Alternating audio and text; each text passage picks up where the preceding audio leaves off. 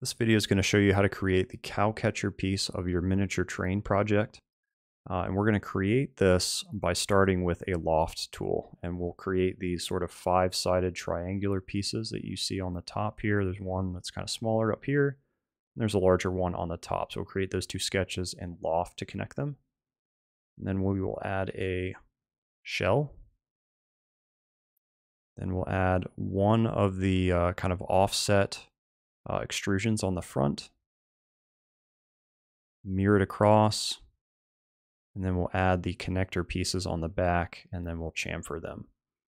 Okay, so let's go up to File, New Design, and then I'll create a sketch, and this time I'm going to choose the bottom plane.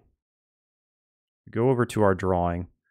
Again, what we're going to draw is we're going to do this in two parts. We're going to draw, the bigger one is what I'm going to do first. So we're going to draw this line here, but you'll notice both of these triangular pieces, the middle point is centered and they're aligned here.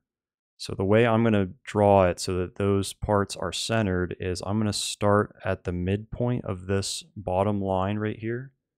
So that line is 1.8 inches. So if I'm starting at the center of that and going down, that's actually going to be 0.9. So I'll go up to the line tool and we'll just draw a line that is 0.9 inches.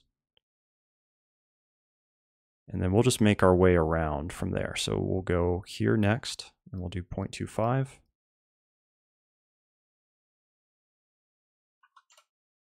Zoom in so you can see. And then I'm going to go ahead and just freehand the rest of the profile. And we can add in dimensions. So I will, I'm going to hover my mouse over the origin and then just go up just so I have it as a reference point. So that will be the point. And then I'm just going to place this roughly where it needs to be. Make sure you can see that dashed line over there because this line should be equal, or it should connect where that one is. So I'll go down a little bit, and again, make sure you can see this dashed line. You might have to move your mouse over, kind of like what I did. And click there, and then let's just connect it back to where we started. Okay, and I'll start by dimensioning this line. This one, again, is going to also be 0.9. And then this line here should also be 0.25. And we'll have to go back to our drawing here to figure out the other dimensions. So from the bottom line to the top, the point of the triangle, it's 1 inch. So from here to here, that is 1. And we just got to figure out from the point over now. So from the point over is 0.9.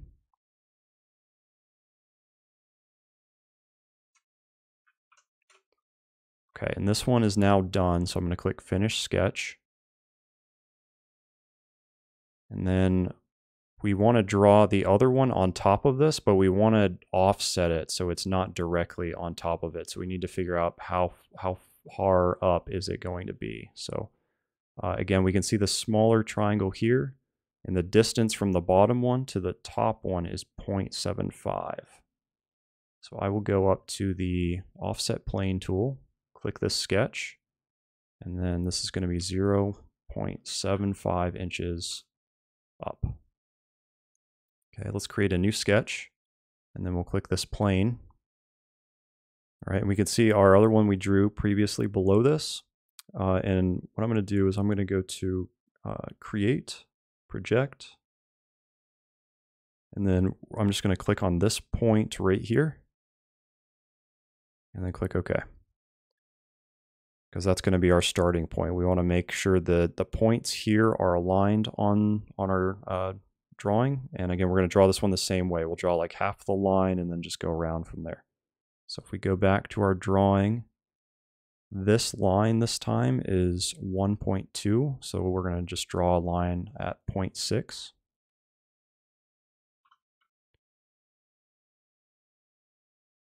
Okay, and I believe this line is the same length. Yeah, that is also 0.25.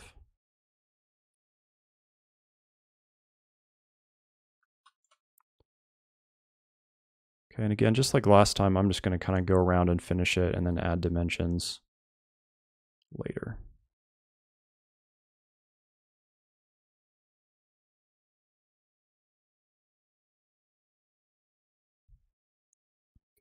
Okay, so again, going to add dimension. So this line is also going to be 0.6. This one is going to be 0.25.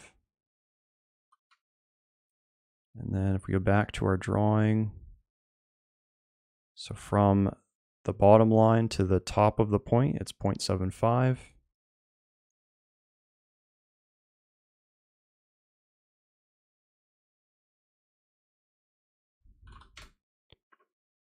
And then the distance across from the point to the edge is 0.6.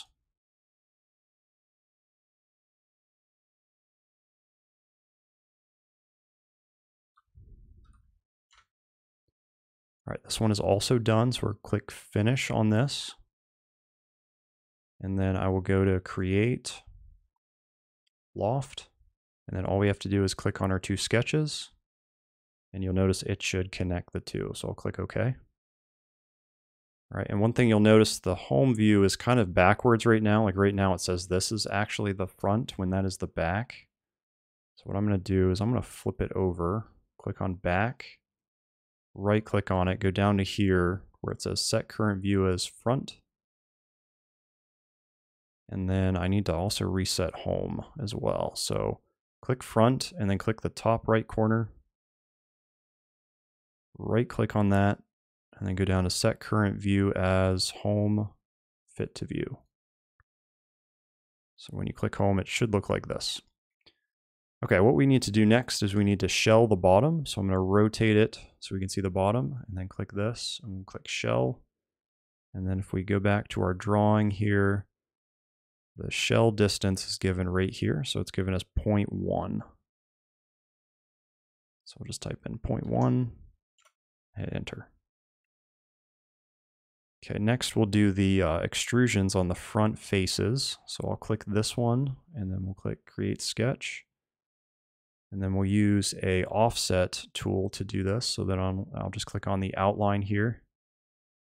And then go back to the drawing to figure out what that distance is. And you can see on this one here, it's given as 0.1. So notice this is going outside. So I want to type negative 0.1. Okay, and then we'll click finish. And we will extrude that in. If we look at our drawing, that is extruded in 0.05. If we go to extrude, okay, that's going to be a cut. I'll just type in negative 0.05. Okay, you'll notice it made that. So instead of following the rest of those steps again, I'm just going to mirror this other one across. So what we can do is I'm going to click on the arrow next to origin. And then I want to find the plane that is going to cut it this way. And I believe that is YZ. So I'm going to click on that, and then I'll click offset plane. And just make sure that is positioned correctly, which it is. I'll click OK. So then what I'm going to do is go to create, down to mirror. Make sure the drop down says features, and then for objects, I will click the extrude right down here that we just did. And then for mirror plane, click select, and then all you want to do is click on the plane that we just added. And you should start to see it already forming over there. And then just click OK. And you'll notice that the other side will be done now. So let's go ahead and hide this plane, and then we'll keep going. So just click the eyeball under plane 2, and then we can just go ahead and collapse those because we won't need them anymore. All right, the last thing we kind of need to add is just the connector pegs on the back. So I'll click the back face here, and then we'll create a sketch. And so the back is made, there are 3 of these pegs, and then you'll notice the size of them is 0.125. So let's just go ahead and place them roughly where they need to be. Again, they are 0.125 in diameter.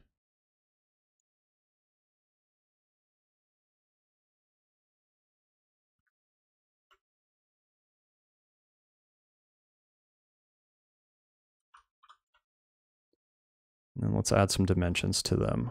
So let's see. Okay, so from the corner, the bottom ones are 0.125 up, and then from the edges or from the corners, they are 0.275. So we'll go ahead and add those. So from the bottom, 0.125.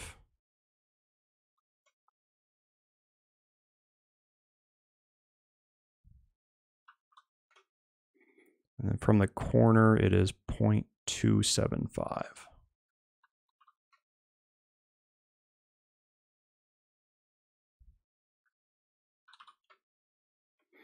Now the middle one we already kind of have centered, but we need to figure out what the height of that is. So if we flip back,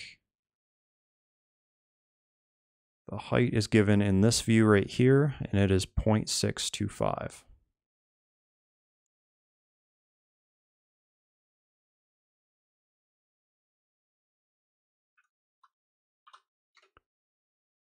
And then let's go ahead and add the horizontal dimension as well, just so it's fully constrained. Okay, we'll click Finish Sketch. And then we need to extrude these out. Let me check what the dimension is. So those get extruded out 0.125.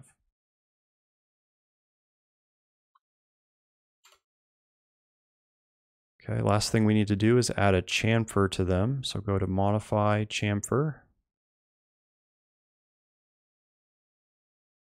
And let me check the dimension. It is 0.01. Just type in 0.01.